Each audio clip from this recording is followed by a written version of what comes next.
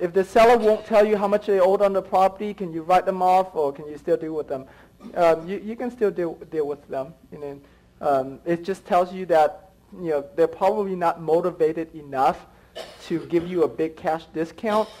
So it's probably not for a cash deal, but it'll be good for just like a lease option deal, because at that point you really don't care how much they owed. Okay. Like 10 calls that you make, how many do you expect to close? Out of 10 calls that you make, how many do you expect to close? Well, it depends on how much you follow up with them to make sure you get a flex option signed. And then it has to do with, okay, so once you get a flex option signed, just because the seller agrees with you over the phone doesn't mean that they're going to follow through and actually sign the document and fax it back to you. Okay, so the first step is to get them to agree. Second step is follow up, and get them to sign the agreement. And after that, it has everything to do with how heavily you're marketing that house for sale. So, for example, and this is, we have a lot of stories, but here's a really recent one from Oscar in Lubbock, Texas, where from the time that he got my course in calling for flex option to the time that he actually got paid in 6 days. Because he started making phone calls really quick. And then once he got the flex option, he was just marketing those houses everywhere on the internet with signs. So he's doing everything he can. And so the first one came really quick in 6 days, and then like within 1 month, I think he did like 7 deals or something. Because he was on a roll, like he was unstoppable. And so it has everything to do with how much effort you're going to put out in marketing these properties. Getting a flex option signed is just one part of the transaction. You can't end there.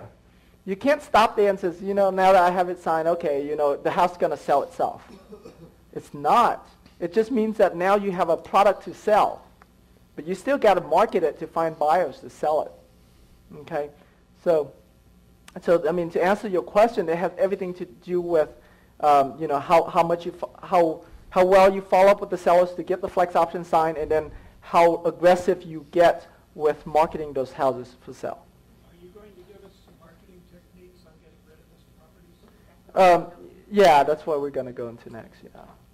On this flex option, do we just send a blank one, or do we start filling in because it says buyer and how much we're going to buy it for and how much per month? Right. Because I've got somebody will do either way.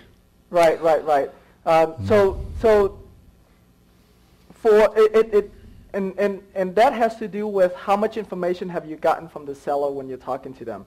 For the purpose of this script, okay. For the purpose of this script, then you can just send it to them blank, and then you follow up with them and says, okay, well, let's go through this together. Okay. So I agree to buy it from you for this amount. Okay, and I agree. So you go through it. There's only like 5 lines, so make sure they understand it. Now, once you get used to this, and the reason why I'm doing it this way is because I'm trying to to help you overcome the hurdle of hey, this is way too much. This is way too many questions. I don't want to call and ask all this. Once you get a hang of this, you're going to use a seller questionnaire form that has like 30-something questions. So when that happens, then you have all of the answers that you need to fill out the flex option before you send it out. You guys understand that? So I'm just taking you through different stages right now. So like the last thing I want to do is to overwhelm you. So I'm trying to make it as easy as I can, so that way you can take action and make these calls. You all understand that? Okay.